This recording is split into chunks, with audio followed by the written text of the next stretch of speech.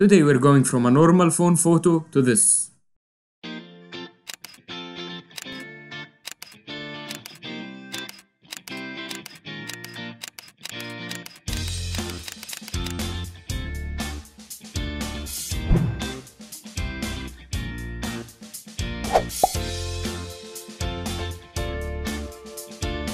Hey there, my name is Ali. You can find all my work on Instagram in front of you. And today we're gonna create that, what I call it, the through phone photo.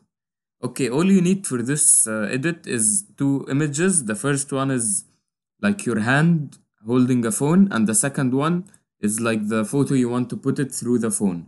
But make sure that the two photos are shot in the same place with the same lighting and colors so it's easier for us in Photoshop. Okay, I'll start by dragging my photo to Photoshop.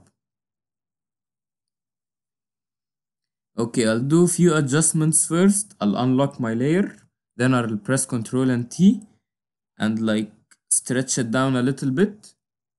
And then I'm gonna use the crop tool and make it, instead of original ratio, I'll make it 4:5. Because this ratio like fits best with Instagram. Yeah, something like that. Then I'll just take this photo and make it a little bit larger. Okay, and I'll try to center the sun as much as I can. Okay, this is the background. I'm gonna drag the other photo now. Okay, I'll press F so we get a larger canvas. Okay, now what I'm gonna do, I wanna cut the hands now. But to do this, I'll use the pen tool and I'll just keep adding points all around my hands like that until I'm done with cutting my hand and the watch. I'm gonna skip forward this part. I'll make it like go fast forward just so we can save time for the video.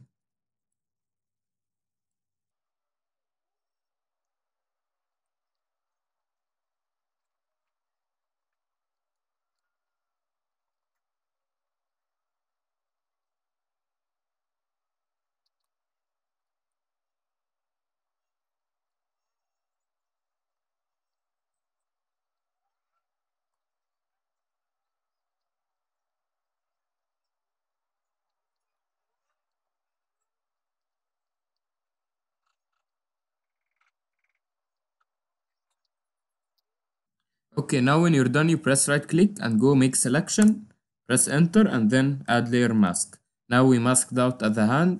I'm just gonna add this area I missed.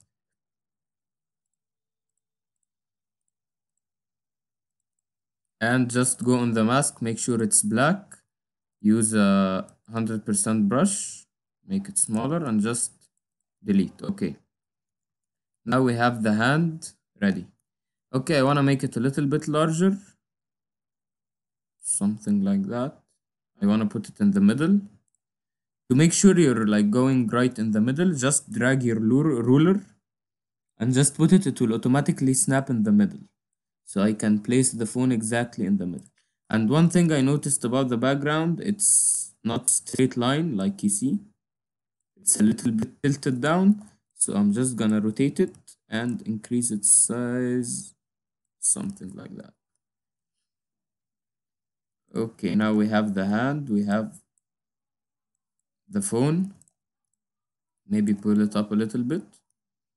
Yeah, okay, now what I'm gonna do, I'm gonna take this layer below and I'm gonna hold Alt and just copy it on top. Now it's on top of everything. I'm gonna add a layer mask and then press Ctrl I. This will invert it and make it invisible. Now what I wanna do is I'm gonna take my polygonal lasso tool and I'm just gonna draw where I want my image to be visible. You see I'm overlapping the finger, but we will fix that. Okay, let's make it a little bit taller. Again, we're overlapping the hand, but we will fix that. And just wait, I press backspace if you made a mistake. And just make it. Okay, now we have the square. Here I'm gonna paint with my brush color white. Okay, then I'm gonna zoom in and then using color black, I'll just erase the hand like that a little bit.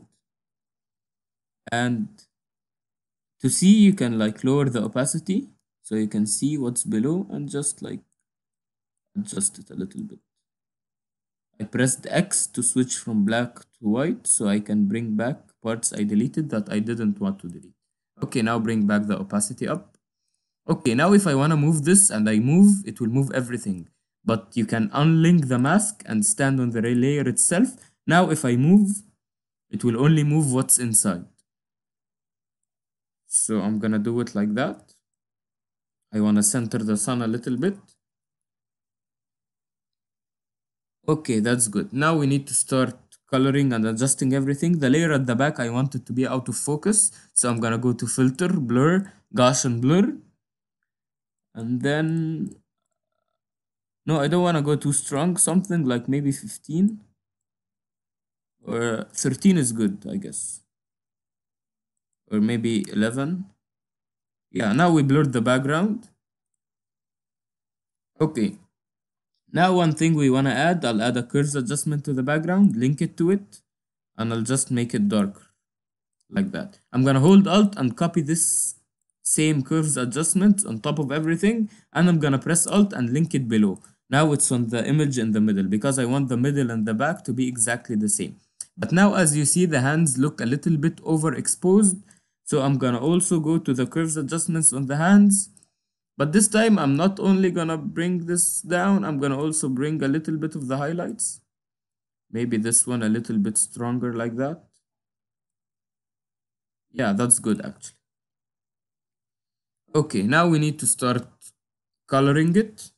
So what I'm gonna do is I'm gonna stand on top of everything and add a gradient map. And then I'm going to choose this one. It's gonna be already built in Photoshop. I'll move the magenta a little bit towards the blue and press OK. And then I'm gonna change this to soft light. Okay, you see what this does is it makes it like it's more of sunset. It adds magenta and it adds orange, but it's too dark now because we made it soft light. So I'm gonna go to the magenta or the blue color I made. I'll move it a little bit back maybe to the magenta, and I'm just gonna brighten it up by moving it up left. Now I'm brightening it, but the color, when the color is too strong or too weak, you go left and right. This is the saturation, left and right, and up and down is bright and dark. So this color now, I believe it's too strong. I'm gonna go left a little bit, left, and I'm gonna brighten it up a little bit and a little bit to the left. Okay, now we got our orange and we got our magenta. If we close it, you see the before and after. Okay, it made like already a lot of difference. Okay, one more thing I'm gonna do is I'm gonna go to add a curves adjustment layer. I'm gonna go to the red channel. I'm gonna add in the shadows some cyan, you see. This is like adding cyan to the shadows, but I'm gonna add a little bit only. And I'm gonna add a lot in the highlights. Then I'm gonna go to the blue channel. I'm also gonna add blue to the shadows. I don't wanna add a lot, and I'll add a lot of yellows to the highlights. Something like that. Okay, let's see what that did. You see the before and after. It made some contrast, like by adding cyan next to red. One thing I noticed, I feel, let's pull this one here. You see the phone is going like down to the right a little bit. I want it to be straight. So I'm gonna jump to the phone layer, this one. Yes, I'm gonna press Ctrl T and I'm gonna very slightly tilt it a little bit until it's straight. Okay, press enter, then I'll go. Yeah, much better, but it still needs a little bit of tilting. Yeah, like that. That's good. And then to get rid of the ruler, I just pull it away. Okay, I made a mistake actually. I forgot to rotate this one as well. So I'm gonna rotate this one as well.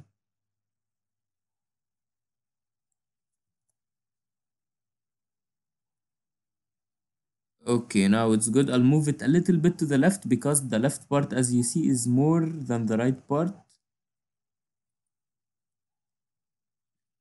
Okay.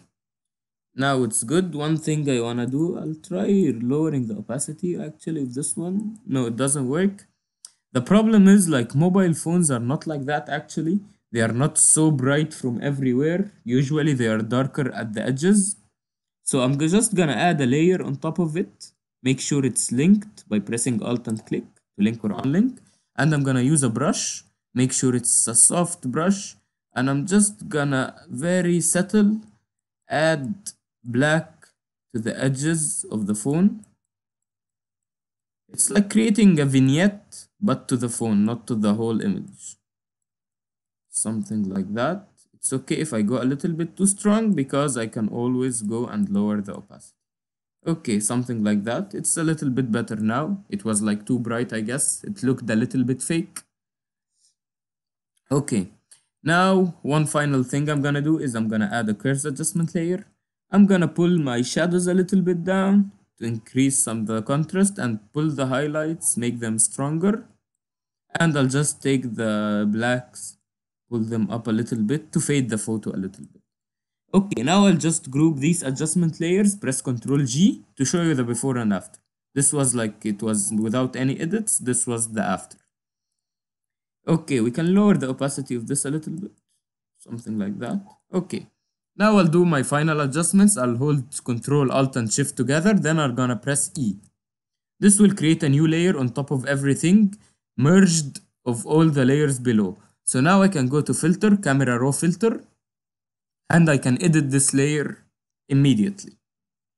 Okay, I'm gonna pump up the clarity a little bit to make it more clear, maybe increase the contrast to make it like sharper, and a little bit of exposure, and I'll go to the sharpen. I'll add some sharpening, then I'll go to the FX module.